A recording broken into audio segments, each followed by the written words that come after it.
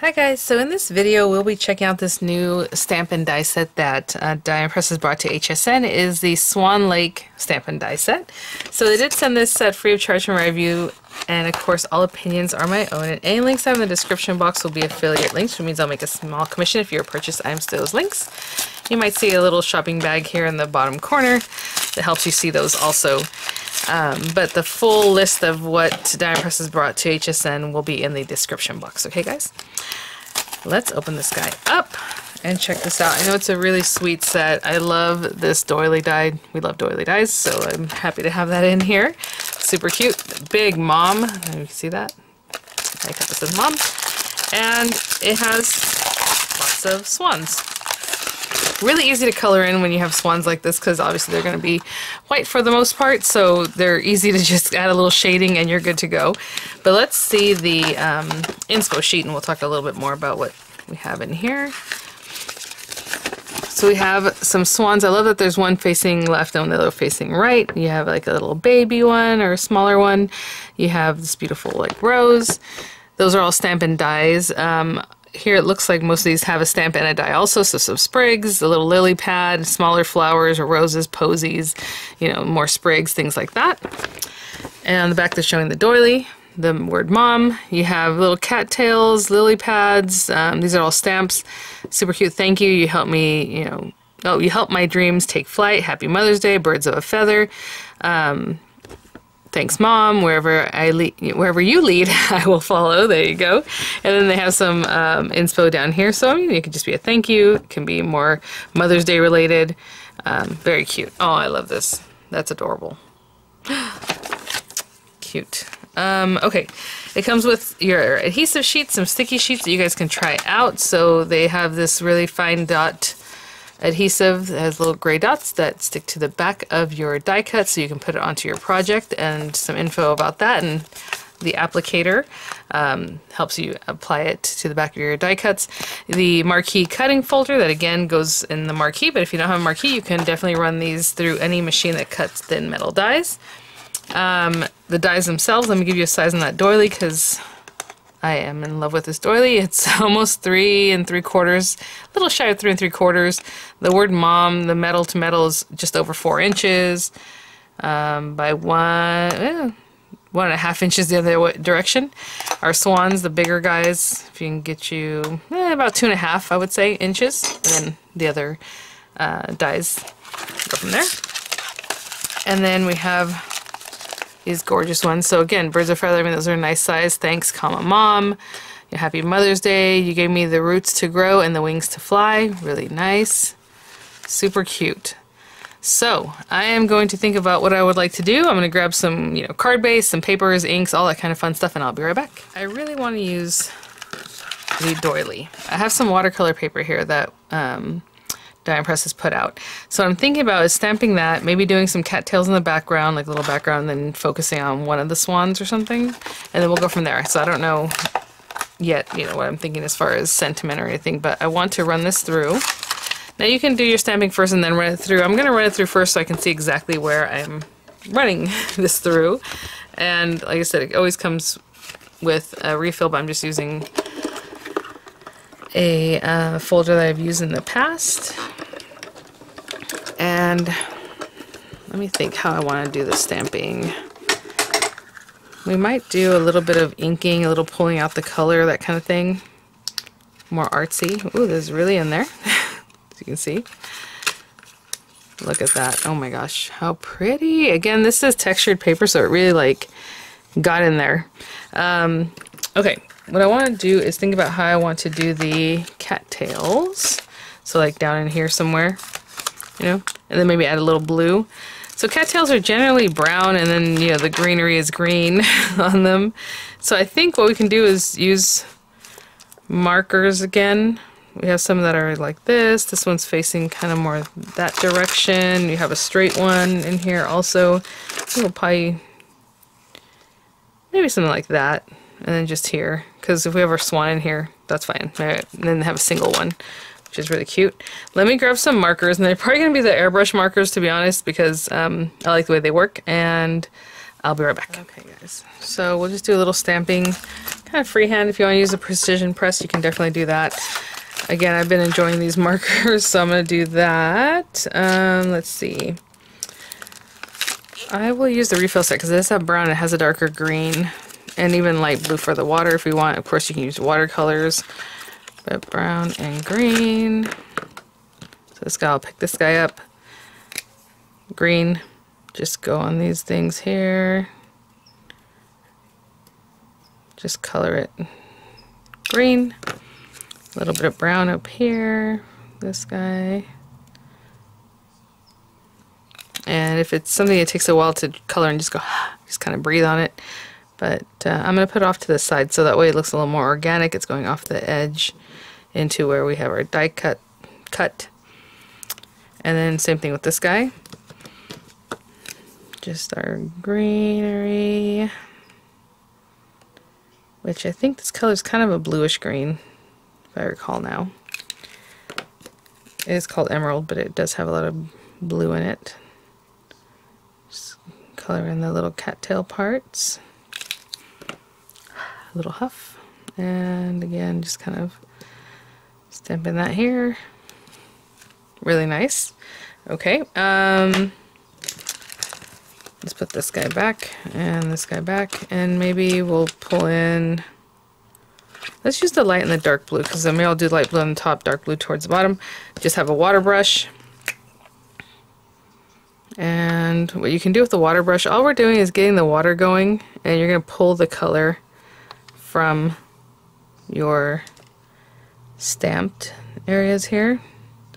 And I'm just pulling in the color from there. Like, literally have to do anything. If you want to go over the green, you can, but I'm just kind of pulling it in from here.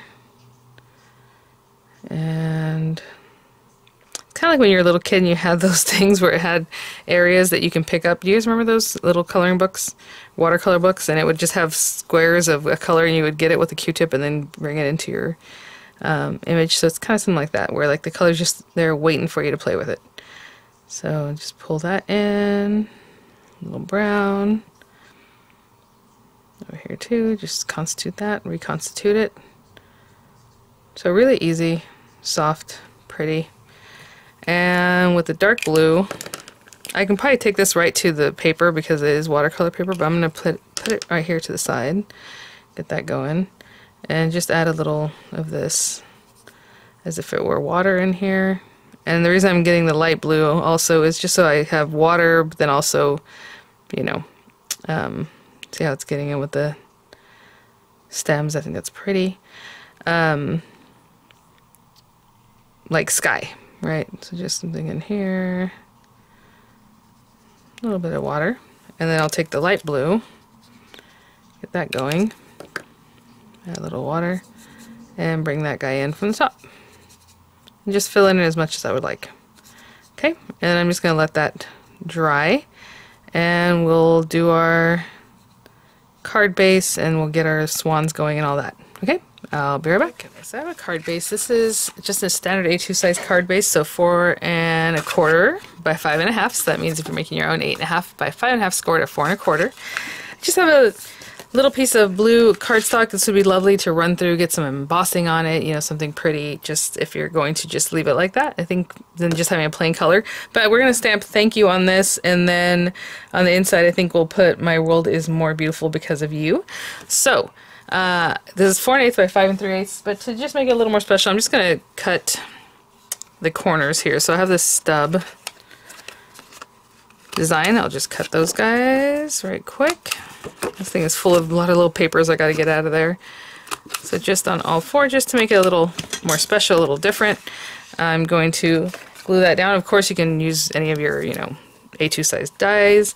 You know what? This is going to want to pop open, so let's just get it stamped before I glue it on. I was going to glue it on and then just hold it down like I do with paper, but I think if I have this, and we can imagine this little guy will be like here with our swan or however, so like down in here.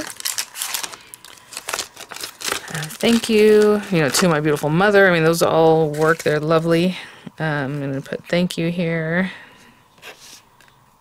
And I'm looking at the way it's written. I'm looking at the A and K, like the AN area, and then the U and the T and, you know, K are kind of higher and the Y is lower, so that's kind of how I look at it as far as centering things or making them straight, if you will. And then again, I'll look at this and see if that's pretty much on level, you know, where I think it might be. That's looking good.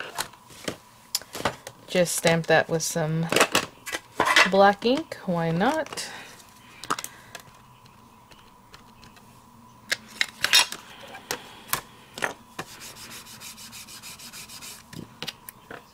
Looks good. I'm going to do it one more time, make it really bold. These are water-based inks if you're looking at the die and press inks. And you guys, I've really enjoyed having them here stacked up again in Roy G. Biv, you know, rainbow order, and then just grabbing the ones I need. And then I have, you know, fun ways of mixing the colors or matching and mixing and matching, since they have quads of colors in each one. So just, you know, follow up on having been using them for a while now since they launched. Let's see, what was I thinking? So we have that. Oh, okay, you know what? I'm also going to stamp the inside of the card. So let's go ahead and remove this one. Place this way. Hopefully I don't have ink on my hands. I have been getting ink on my hands recently quite a bit and transferring it to my projects, which is a bummer, but that's okay. Alright, so we have that. You know, my world is more beautiful because of you. So we have that. I'll just stamp that also in black ink. Again, I eyeball things, but you know, if you want to use a T-square or really do the math and figure out if you have it nice and straight, that looks pretty straight to me. So good to go. And again, I'm just going to use Midnight ink. Sorry if that sounds a little clacky there. Yep, and then one more time again to make it a little more bold. You can definitely color in where it says beautiful. You can do that with alcohol ink markers if you're using these water-based inks, but if you want to use water, it's going to start spreading, just like I showed you when I did the cattails, right? It'll start kind of leaching out, so you do not want to come in with water afterwards, or water-based markers, but there you go. Pretty. Let me clean up and I'll be right back. Okay, there we go. And we're just going to glue this guy down.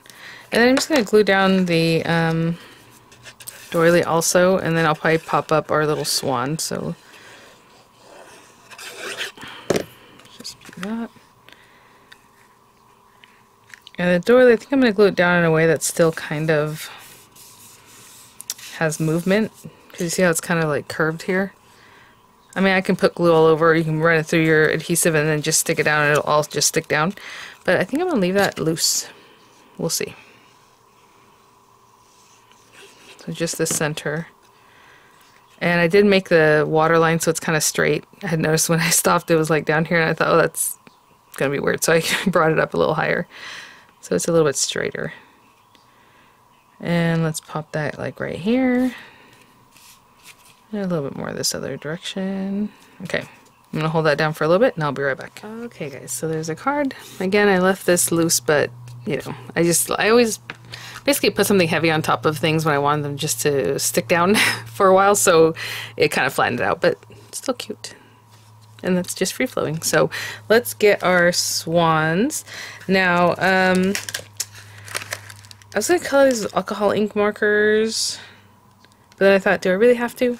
I mean, I can stamp them with whatever we want to use, so I think I'll just still use water, just so it all looks kind of the same, you know what I'm saying, water-based markers. So, I just have a piece of heavyweight cardstock. I'm not going to put a lot of color on it. You can definitely use your watercolor papers if you want your swan to be cut from the watercolor paper too. But I'm just going to do something a little bit different for this little guy. So let's just put that down.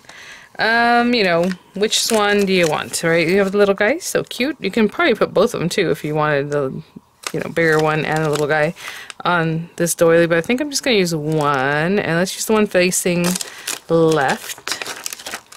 And maybe we'll do a lily pad too. We'll see. We might squeeze it in, maybe we won't, but here's a little lily pad that we can tuck behind her. So let's do both of these. And I'm going to stamp them with hybrid ink so I can go ahead and just use our water-based markers just like I did the background. Now, interesting enough, I guess I could stamp this in green and pull the color out of it. It doesn't work as well when you're not using watercolor paper, so I'm just going to go black and then we'll just color it in, okay? Let's go this way. And I was thinking about the little beak. I guess trumpeter swans have like a black beak and everything, but other swans have like an orange yellowish beak, so we'll probably do that just to add a little more color today. So let me clean up, let that dry, and then we'll finish up with some of our markers. Okay guys, you know, I said I'll use the markers, but let's use the watercolors since we have those and you can see them in action a little more. Might help you out, so I'll put that there. Let's put this here, and let's just close up.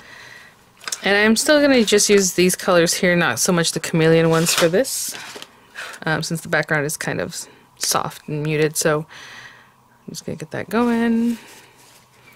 And grab some of this green. Come in here, let's color this little guy. Again, this is not watercolor paper, so it just takes in the color a little differently. Doesn't really let you play with it as much. But there's that, and then let's get a little bit darker, a little more in the very center. And that's about that you're going to get on cardstock that's not watercolor cardstock. Let's do our little orangey kind of yellow. It's okay, we can mix these. Little beak here. And then, you know, she has the little tiniest little cheek here. We can go black, maybe pink, just to make it a little sweet. And then, you know, they're white, so like you can come in with like gray. I like sometimes using like a very light blue. With them, if you really look at them, it's kind of like that downy white where it's a little bit off-white. You know, it's not. I think what I'm trying to say is we can use like a light brown and that'll still work, or a yellowish brown. But you know what I'm gonna do? I need something like that. So take a little bit of the brown and maybe a little bit of the yellow. Make like a little dirty yellow brown that I'm just going to bring in under here. So that made a little more of a neutral kind of brown yellow. I like that. That worked out really well. And just, you know, maybe a little bit in here. You're just adding a little bit of something. So we didn't forget. We just know that, you know, it's like a little white bird. And maybe a little more there. Now, I don't know a lot about color theory, guys, but I knew that if I got the yellow and added some brown, it would like tone it down. And that is exactly what I was going for. Look at that. Very good. Okay, so I'm gonna let that dry. And we're gonna cut them out. So I will be right back. Okay, guys, let's get our dies. And I might still do an aperture. Let's see how much we can see through this, because I would want this to cut out pretty perfectly. I mean, I can see the whole face there, and that looks really good. I mean, I would feel very comfortable just go ahead and cutting that myself, just like right now. So I think that's what I'll do. But you can definitely do the aperture trick if you are feeling that you might not be right on. And then this guy, do we have a die? Oh, it does. Okay. And again, you know, if you want to do the aperture trick, if you're feeling pretty good about it, just, there we go. So I'm going to run this through and I'll be right back. Let's see how we did by pure eyeballing. Not bad. Okay, let's see this guy. Oh, there we go. Okay, and let's bring this sweetie back. So we have this here. You know, we can put a little lily pad maybe there, maybe out a little bit more because we want to see it. Cute. Okay, so I will glue this one down, and I'm gonna put some dimensionals behind our little swan, and I will be right back. Okay guys, so here we go. Little dimensionals on the back of this beautiful little guy, and just bring it down here so we can see our little work that we did behind there. Super cute. Let me see if I can transfer this just a little bit lower. That's cute. Just push that down, like right in here. Looks very good. I'm gonna turn that over, sorry guys, and give it a squish. So thanks for watching. Thanks for going along with, you know, my changes here and there as I'm working, and just a lot of fun, really pretty. You can make it artsy, you can make it a little more, you know, standard and just die cutting and things like that, but this was just lovely. Thanks for watching, guys. I'll have images coming up. I'll have the links in the description box, and I'll see you all at the next one. Bye now.